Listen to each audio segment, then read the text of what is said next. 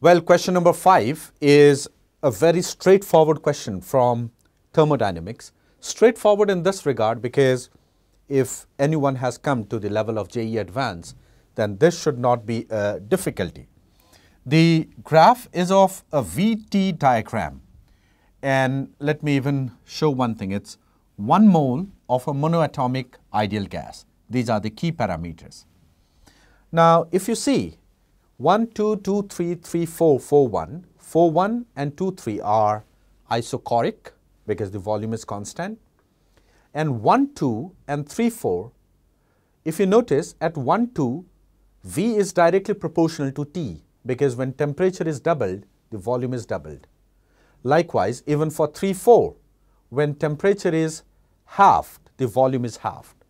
So 1, 2 and 3, 4, both are the processes where V is directly proportional to T. And if V is directly proportional to T, it means the pressure has to be constant. So effectively, 1, 2 is isobaric, 2, 3 isochoric, 3, 4 isobaric, and 4, 1 isochoric. Therefore, option number 1 would be incorrect. Now, let's go for the next one. The ratio of heat transfer during process 1, 2 and 3, 4. Now, we need to calculate the ratio of heat transfer. If I say 1, 2 and 3, 4, both are isobaric process and the expression would be NCP delta T. I need to find the ratio. So, all I need to do is that calculate the ratio of change in temperature 1, 2, that's T naught, and change in temperature is T naught by 2. So, the ratio of heat has to be 2:1, while the option is 1:2. So, B would be incorrect. Likewise, now let's go for the next one. The ratio of heat transfer, we need to find the ratio of heat transfer 1, 2 is to 2, 3. So, effectively, we need to find the ratio of heat between this process and this process. All right. So, let's see. What will I get? Q12 is going to be, because it's isobaric, NCP delta T, and that's T naught.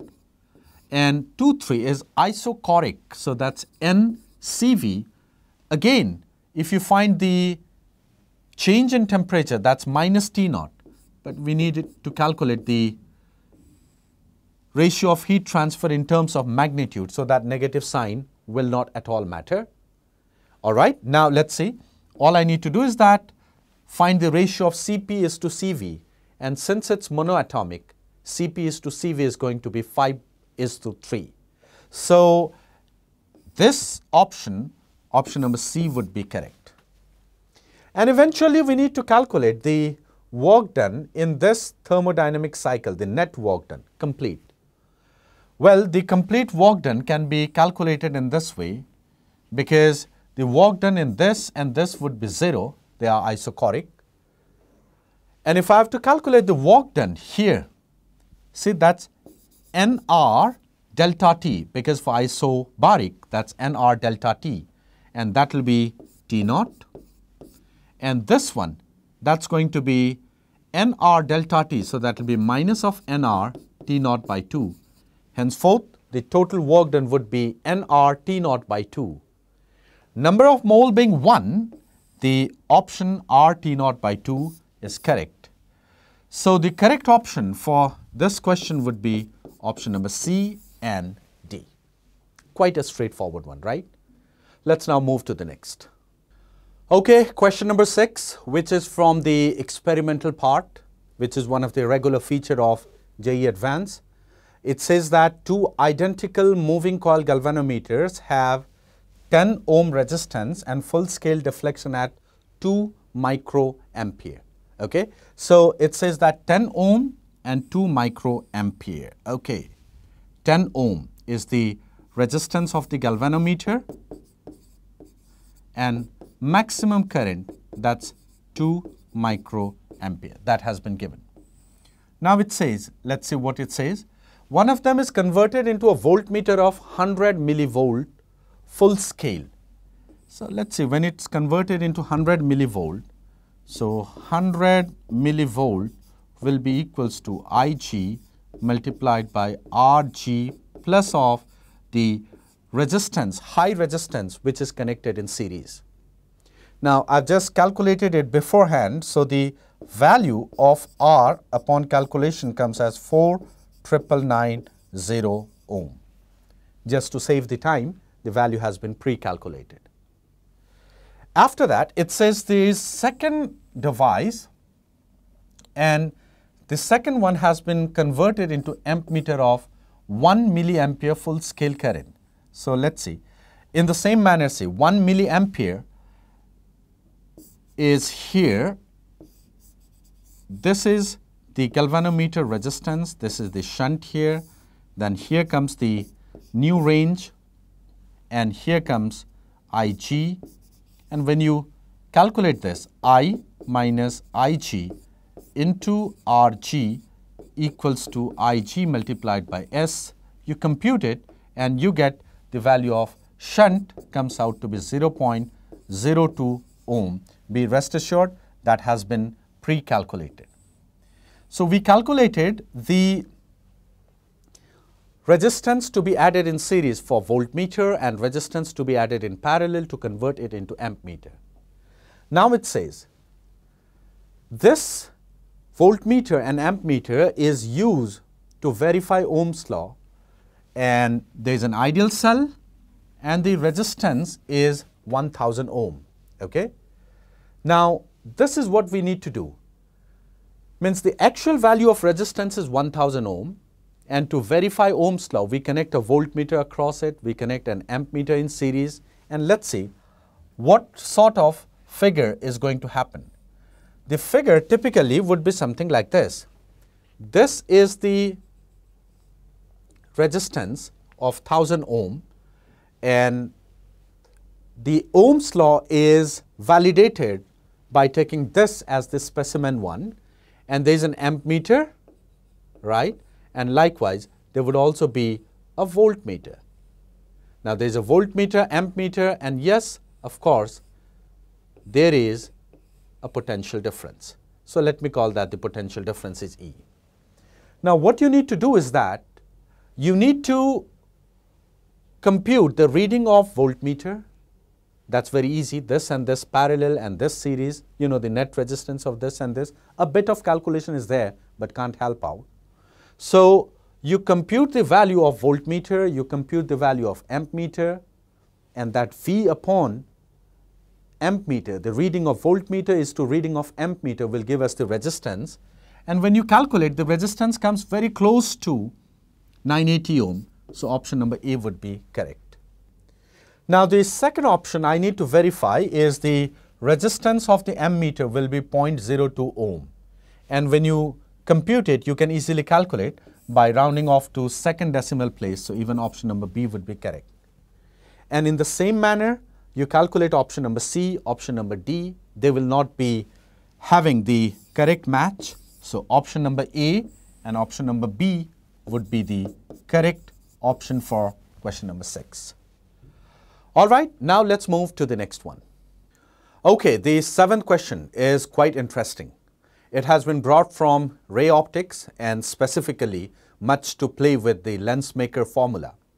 But every option of this question demands a serious thought, so can't be taken for granted. It says something like this: a thin convex lens is there made of two materials, refractive indices N1 and N2. The radius of curvature of both the sides are equal. That has been given. Now F is the focal length of the lens. When both the refractive indices were equal, then the focal length is F. And it says the focal length is F plus delta F when N1 is N. That means this hasn't been changed, and N2 has been moved to N plus delta N. Together these conditions are given which will help us to find some mathematical conclusion.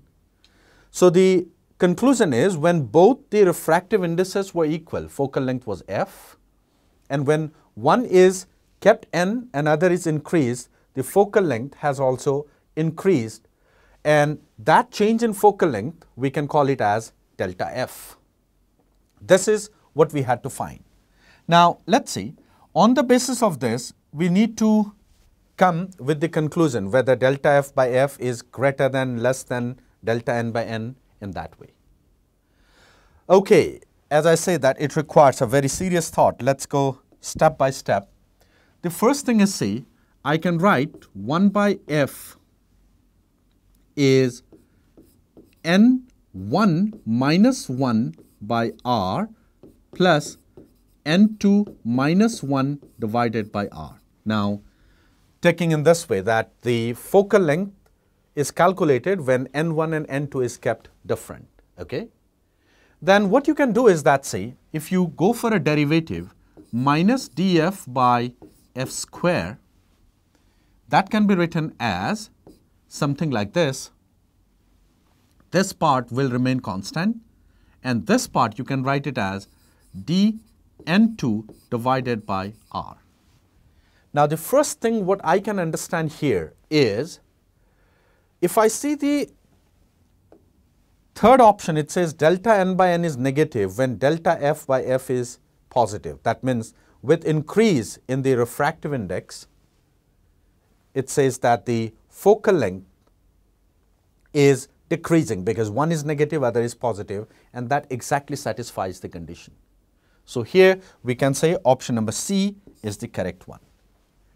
Now, let's go with the next part. The relation between delta f by f and delta n by n remains unchanged if both the convex surfaces are replaced by concave surfaces of the same radius of curvature, and that goes exactly same, because all the difference is that the individual radius would be changed in sign, rest everything would be same. Therefore, option number B will come out to be the correct one. How about option number A? Let's see. In order to come to the conclusion of option number A, what I can do is, see, I can write something like this. 1 by f is 2n minus 1 upon r, when that's a situation when individual refractive indices are same. Now, you just divide this divided by this, and you just compute for the given value of n between 1 to 2, this option will come out to be incorrect. So, option number A would not be chosen. That's a very simple calculation. And eventually, when it comes here, look, it says for n equals to 1.5, and delta n has also been given, and f has also been given, the value of delta f will be. So, this can also easily be computed in this given calculation. And when you compute the value, option number D will come out to be correct. So, for question number 7, option number B, C, and D are the correct option. That was a bit thought-provoking. Now, let's go for the next one. The next question, that is from units and dimension, quite an expected feature as regard to JEE Advanced. And you could see here, it says that in a new system of unit, mass and angular momentum are dimensionless, and the length has dimension L. Based on this parameter, we need to find the dimension of force, power, and so on. The first thing is, see, it says that mass is dimensionless.